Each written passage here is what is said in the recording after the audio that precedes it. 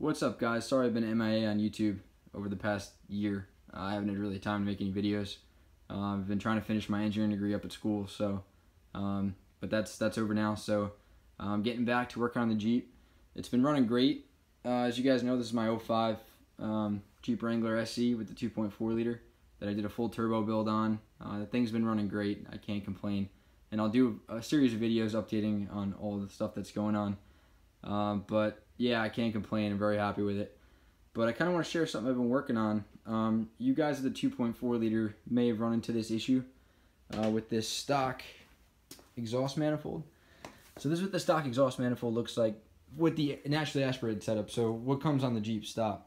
But I don't know, I just had a few guys asking me on the forum, stuff like that, about making an aftermarket exhaust manifold for the naturally aspirated guys, because these things have a horrible history of cracking. On my Jeep alone, I've went probably through 3 of them, and over the 3 years I had it stock. So what happens is I guess from the heat and cooling, they end up cracking. This is the last manifold that I dug out of the junk pile that I had on my Jeep when it was stock.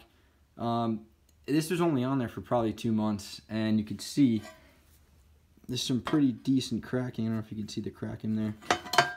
And these cracks end up giving you a nasty exhaust. Like, there's a better shot of it. And it happens between each one of the runners. And so the first thing I did when this happened the first time is go out and look for an aftermarket option to replace it, so I wouldn't have to end up buying these manifolds. I think they're over $100 each. And it adds up quick, so I ended up not finding anything aftermarket, so having to go with the stock replacement at AutoZone or wherever I got it from. And it just kept happening. So that was another reason for doing the turbo setup, just to get that issue resolved. So what I've been working on is I got a few requests on the forum to actually make a few of these naturally aspirated manifolds to resolve that issue and give an aftermarket option. So this was my spin on, as you guys know, I've been building turbo kits like crazy, because a lot of you guys out there are doing the same thing as me. So I've been shipping those out. I'm doing an updated design, which I'll get into in the next video. It's pretty awesome with a brand new turbo, bigger turbo, stuff like that, better flowing manifold. So, but this video will be focused on what I'm doing here.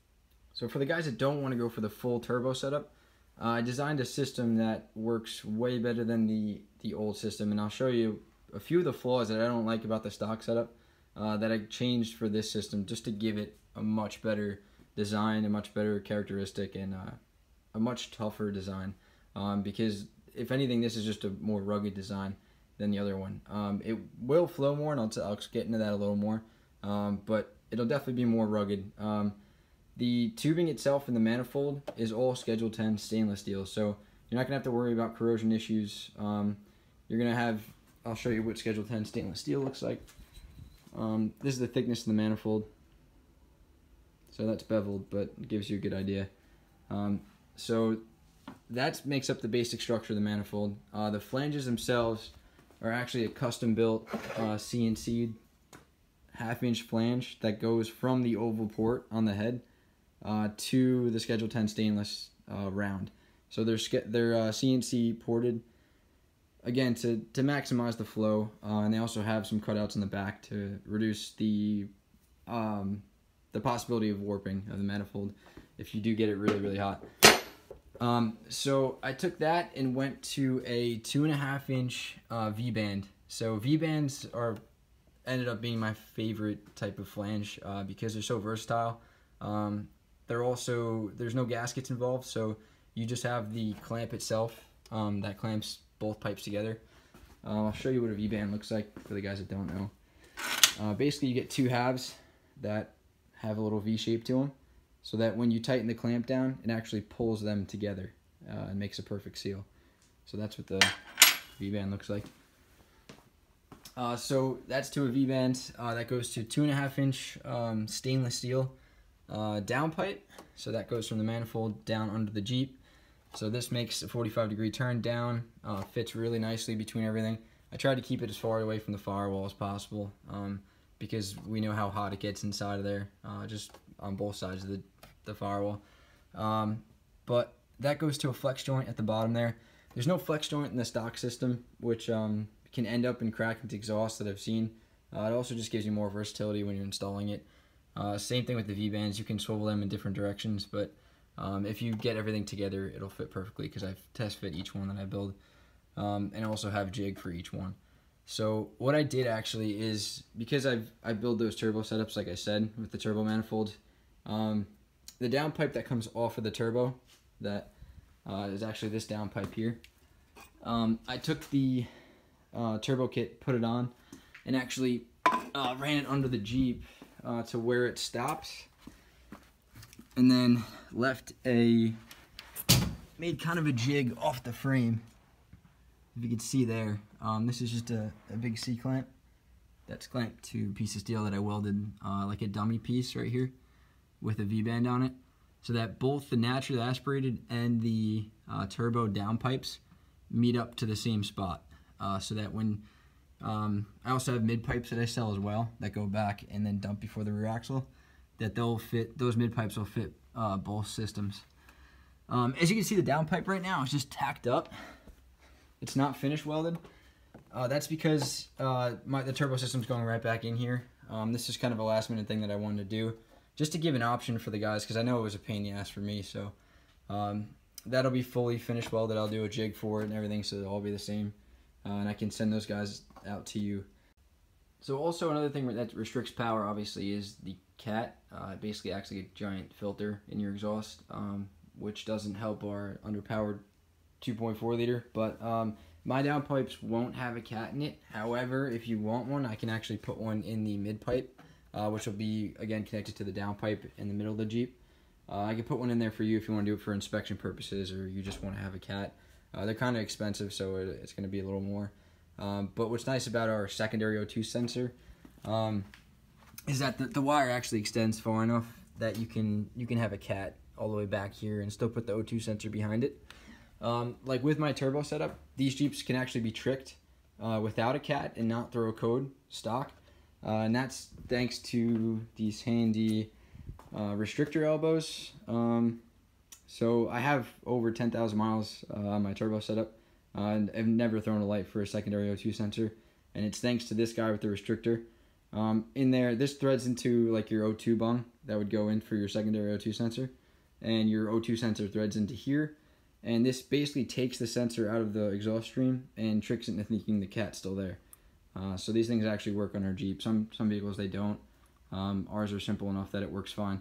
So again, if you want a cat, we can make that happen for sure. But also not in this downpipe right now are the O2 bungs for the primary and secondary O2 sensor.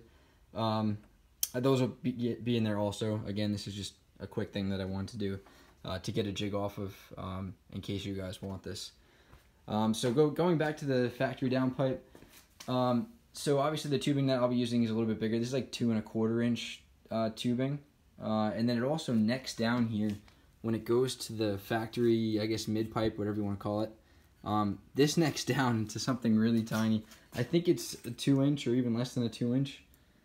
So you have basically a larger diameter all the way down until you get to the necked part there, which obviously will give you some restriction.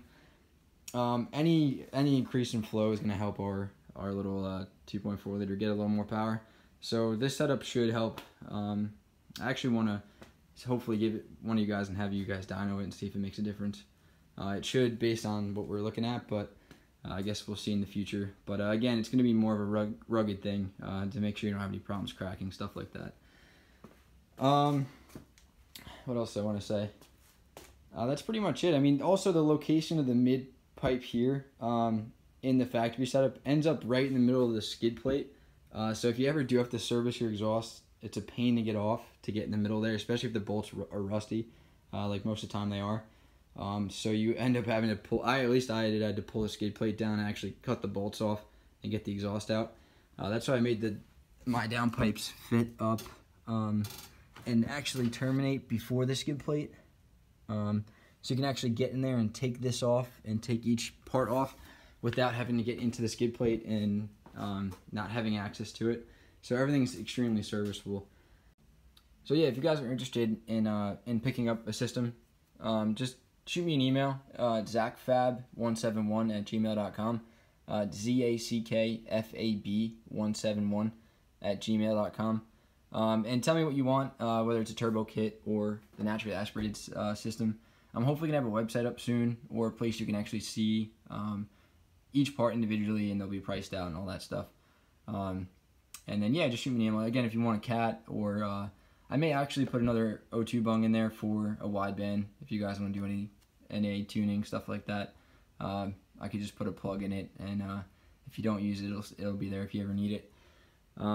Yeah, so also all the info will be in the description below. So if you guys want to contact me, you can even leave a comment on down below, and I'm usually pretty good at responding to that type of stuff. So yeah, I'll be making a few more videos and then showing you a few more things. So all right, I'll see you guys later.